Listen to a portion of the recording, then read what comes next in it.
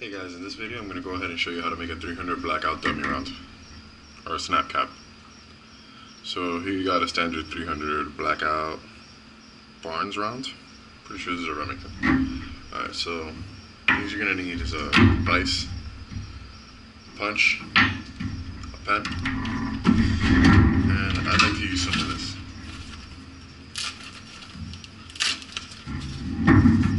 It's basically styrofoam wrap. It's like packing wrap. So let's go ahead and loosen up the vise.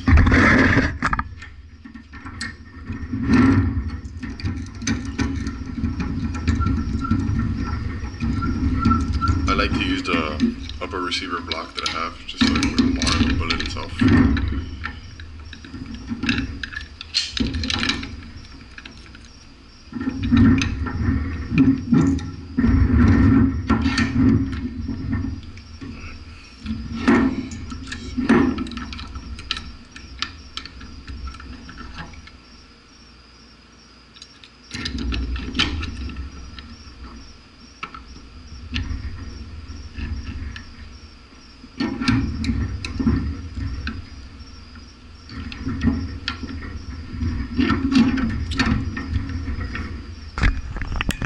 Okay, now that you have it set up nice and tight, you want to go ahead and get a pen.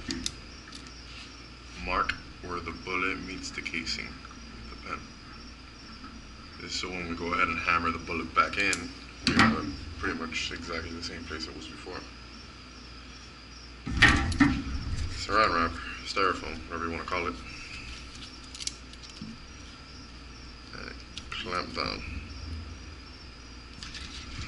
And then pull out the actual bullet in one forward motion. There you go. Minimal marring on the actual bullet. Actually looks very nice. I'm gonna go ahead.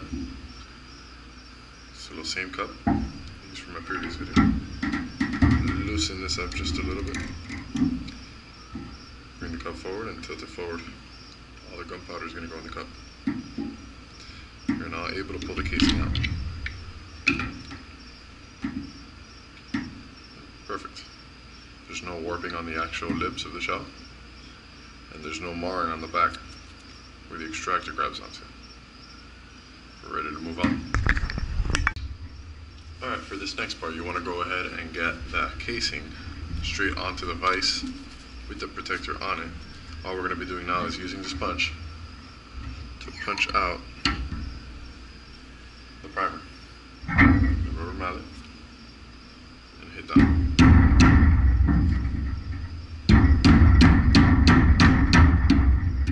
You're going to feel the punch just go straight down. That's when you know when to stop. Loosen it up, pull out.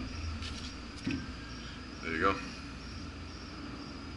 You have a completely empty casing with no marring on it, without a primer.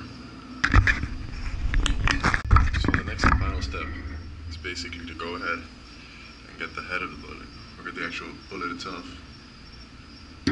Push down as hard as you can where the crimping is. Get the rubber mallet. Just tap it down. So you have the crimping there. The bullet's not going to come out by itself anymore. And there you go. You got a dummy round. So let's go ahead and try it out.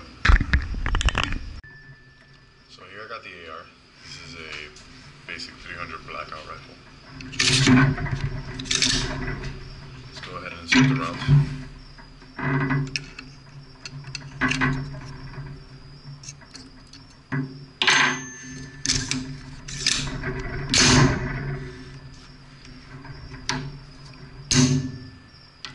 There you go.